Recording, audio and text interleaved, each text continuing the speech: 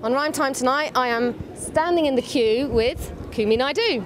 How's it going? Nice to see you. Nice to see you. The new director of Greenpeace International, I believe. Yes. And what were you doing before then? You've been doing this stuff for a very long time, haven't you? Yeah, I've been involved in social justice work since I was 15. And I got involved in the anti-apartheid struggle. My first big campaign was protesting against apartheid education. Didn't know fully much politics then. For example, we had a slogan in my first march. At the front of the slogan was, "We want equality." By the time the slogan traveled to the back of the march, it was, "We want a color TV." just to keep in with the rhyme message. Hey, good one. Our political system has known about this problem for 30 years or something, and has spectacularly failed in the sense that we are now right at the end of the time when we could still prevent utter catastrophe. And it looks like in 2 days' time they're going to fail to get a good deal. If they do, what do you think? How do you think the citizens of the world should respond? Should we just continue and all run over the cliff together, or is it time for something more radical? Well, the reality is time is running out. The reality is that climate change impacts are not going to happen tomorrow. It's happening now.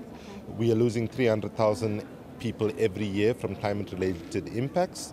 We know that conflict is on the rise as a result of climate change. People, when they look at Darfur, for example, they just think that genocide is really about only ethnic issues, but they forget that Lake Chad, which was neighboring Darfur, was one of the largest inland seas, which is virtually dried up. And so we need to recognize that we are in a moment where we don't have time to play with. Tony Blair, I was on a panel with him the other day, goes on about don't let perfect be the enemy of the good. Well, the good has to be good. It's not good. But more importantly, perfect, we passed that point long ago. 30 years ago we passed that point. Had we acted then, that would have been perfect. So now we're playing catch up. Unfortunately, for some communities it's too late. The question is whether now we can actually act with the urgency that can save the majority of people on this planet and secure the future of our children and grandchildren. I mean, even the word catch-up, I think, is a little bit mild. It's more like rescue or emergency or something like that, isn't it? I agree. I find it quite pathetic that it is pathetic that these leaders, many of whom are parents, grandparents, and so on, act with the absence of urgency that the situation calls for.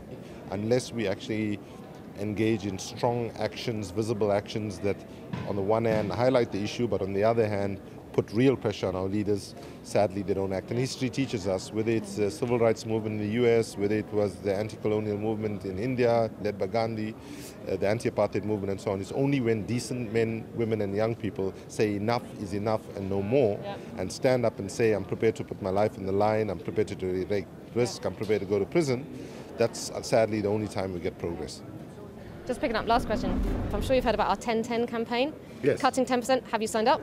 Actually, I'm not a citizen in the UK. I don't know. You don't have to be. Global citizen. Okay, well, just moving from Joburg to Amsterdam and the change of lifestyle that I'm already about to implement by getting a bike and so on, I will exceed the 10% cut in carbon emissions. Sadly, the one thing is the nature of the job requires me to travel, internationally. So as director of Greenpeace, I think those are the kind of flights that should be allowed. Let me give you a 10-10 tag.